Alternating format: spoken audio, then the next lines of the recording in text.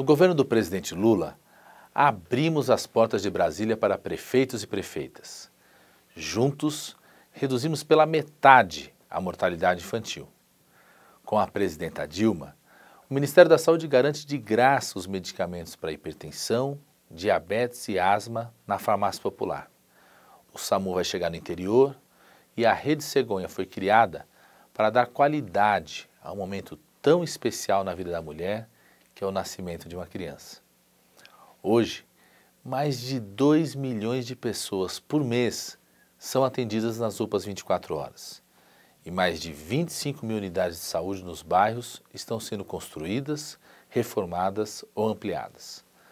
Nosso novo esforço é atendermos mais rápido quem precisa de uma prótese dentária ou de uma cirurgia, como catarata, varizes e próstata.